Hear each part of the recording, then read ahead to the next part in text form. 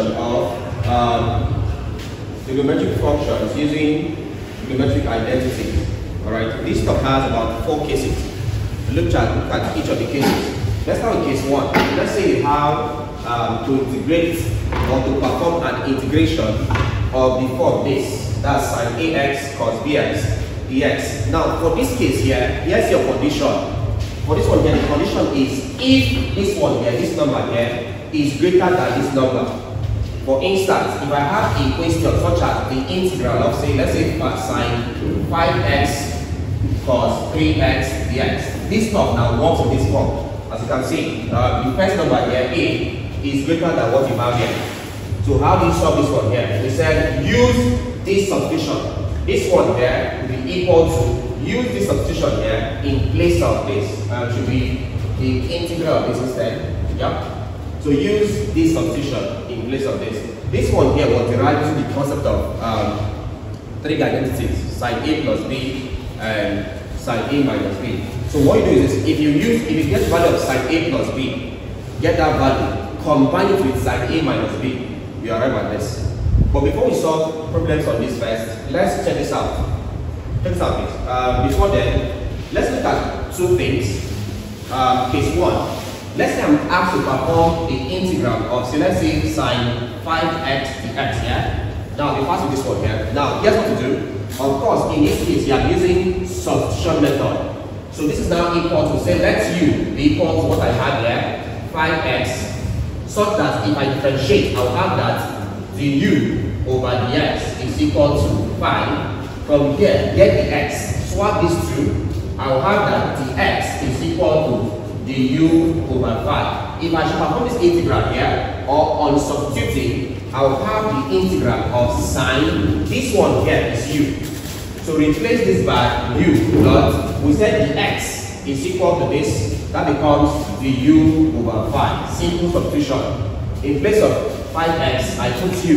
In place of the x, I put this. So I'm having this one here. Bring out your constant term. Obviously here, in this case, this is still equal to the integral of sine u dot this one here is 1 over 5 dot du. From here now, if I bring out what's it called? If I bring out the constant term from here, I have this is equal to 1 over 5 integral of what there? Sine u dot what? Du.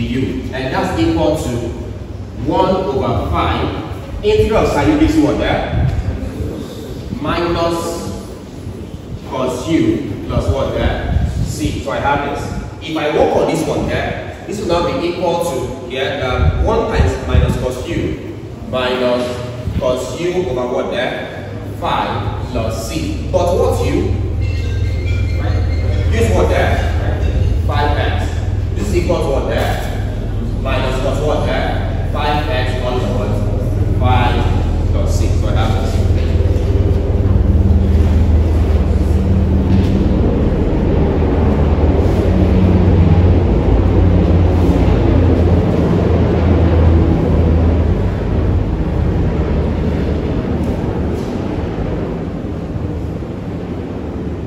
Now listen. Here comes the notes. Listen. Here comes the notes. Alright. Notice this. So I'm asked to integrate. Look at this. From here, here's the concept.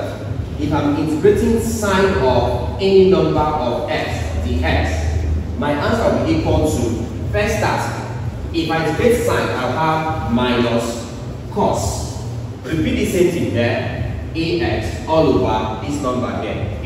This will always be my answer. That's it. So hence, the integral of this one becomes minus cos, this same thing here, all over the number. That's a simple shortcut there. So hence, if I'm asked to integrate, let's say sin3x dx, without stress, if I integrate sine, it gives you minus cos. Repeat this one here, 3x all over the same number there, 3 plus c. That's your answer. So please notice this thing. One last one. If I'm asked to integrate sine 27x dx, my answer is equal to integrate sine. It gives you minus cos. Repeat the same one here. 27x all over the same one here. 27 plus c. That's right. simple concept. So notice this place. That's it.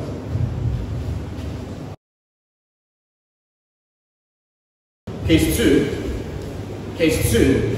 Now that was for sine. Let's do for cos. Let's say I'm asked to integrate cos any number. I'm choosing 3x dx. Following the same pattern, let u be equal to this number here, 3x. Work on this. I'll have that du over dx is equal to 3. Make the x subject of the formula. I will have that the x is equal to swap these two becomes du over 3. At this point here, do your substitution. If I substitute, this will be equal to the integral of cos 3x is u, so it becomes u dot the x we said is equal to du over 3. Shift out this constant there. This will now be equal to the integral of cos u dot, this gives you 1 over 3 dot du. So take this line outside integral sign. That will now be equal to, I'm adding 1 over 3 integral of cos u dot du. This is now equal to 1 over 3. If I integrate cos u, it gives you what there? Sin u dot what? Or plus c. Integrate cos u out sin u plus c. At this point, we said but u is equal to 3x. So it's now equal to this times this sin u all over 3 plus c. But u is 3x, so it's equal to sin 3x all over 3 plus c. You still see the same correlation. The same thing plays here. So the idea is this: if I'm to integrate cos of any number and x, the x of cos, it will be equal to, if I integrate cos, I have sine. So it gives you sine, repeat this one here, ax all over this number here, a plus c. That's what you have there. Alright, so it's like a shortcut. And that's it. So please notice, if I'm integrating sine, it's minus cos. If I'm integrating cos, it's sine. And this. Alright, so example 1.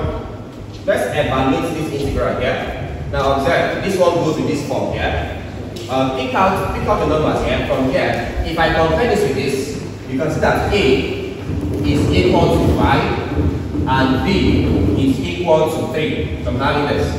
So we said, therefore, the integral of sin5x cos3x dx will be equal to, now look at this, it's now equal to, I'm having the integral of 1 over 2 sine, so I'm having sine, we said a plus b, that becomes this plus this, that becomes 5 plus 3, okay, x, that's x, plus sine, next up, a minus b, 5 minus 3, next up, x, and then dx cos. Should be dx here. Dx, it should be dx here. Dx. Alright, so look at this. This is now equal to the integral of, meanwhile, 1 over 2 into everything here. Yeah, everything here. So it should be here. Because the x also cancels everything. Alright, so you have this. Right. This is equal to 1 over 2 sine. 1 over 2 sine. 3 plus 5 plus 3 is 8x plus sine 5 minus 3 is 2x. This one here. Yeah, so I have this. Alright, just add these two. Subtract these two.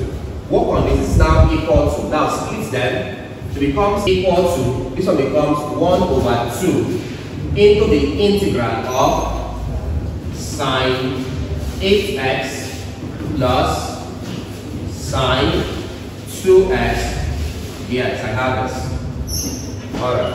So this now becomes equal to 1 over 2 into, take this integral of sine 8x dx plus this integral of sine 2x. Yeah, so you have this.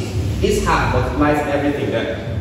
Of course, from what I showed you earlier, this is now equal to, I'm having this as 1 over 2 into, if I integrate sine 8x, what do you get there? Minus cos 8x over 8. This one gives what there? Minus, yeah, cos 2x over 2. Next up, plus 6. So I have this. So if you want to use this to multiply through, it's now equal to this and this. 1 times minus cos 8 is minus cos 8x all over 2 times 8, 16, minus 1 and this cos 2x all over 2 times 2, 4 plus 6. So that's it. So it's very easy to solve. Your task would be, can you remember this string function? That's it. So once you get this string function, that's all. This is how you solve this question.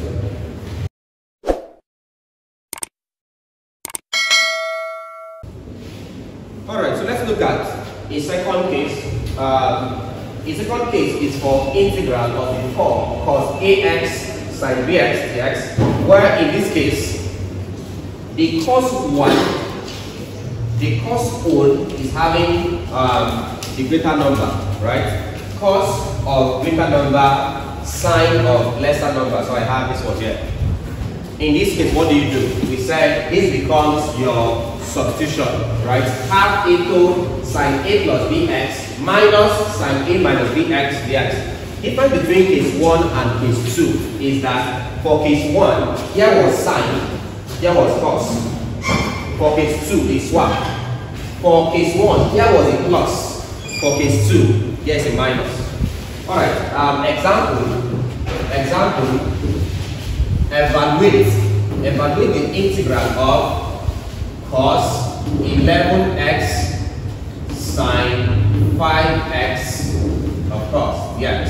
Alright, evaluate this. So observe that it's now cos, the greater number x, sine, the lesser number x dx. So this is now in this form. So from here, get out your a and your b. From here, a obviously is this 11, b is this one here 5. Alright, express this one here in this form is now equal to half the integral of sine, we said a plus b. So 11 plus 5, 11 plus 5 x minus sine a minus b. 11 minus 5, 11 minus 5x dx. Alright, so I have this one here. I'll work this up. This is equal to 1 over 2 integral of, I'm having this as sine. This gives you 16x minus sine. This gives you 4. What do you get there? 6. Gives you 6. So I'm having 6x. Yeah, so I have this. Alright, so I have this case here. This is now equal to half into what this has becomes half into, if you want to take this integral of sine 16x with this man here, dx, minus integral of sine, this one here, 6x dx. So you have this. Alright. So this is now equal to 1 over 2. If I integrate this one here, what do I get there? It's this side, what do you get there? Gives you minus cos 1 there. 16x all over what? 16 minus this one there. Sine this one there, minus cos of it. So this one there, minus cos 6x all over 6. So I'm having this. Observe the line play with the brackets. So this one gives you minus this, minus, since if I evaluate sine, it gives you another minus. Put that one in a special bracket. Of course, plus your constant of integration. Work this out is equal to 1 over 2 So here gives you minus cos 16x all over 16. Minus minus plus. So plus cos 6x all over 6. Obviously plus c. One last step. If you can stop if you want to. Or perhaps expand this. If I expand this and this minus cos 16x all over 32 plus cos 6x all over 2 times 6, 12 plus c. Alright, so that's your answer.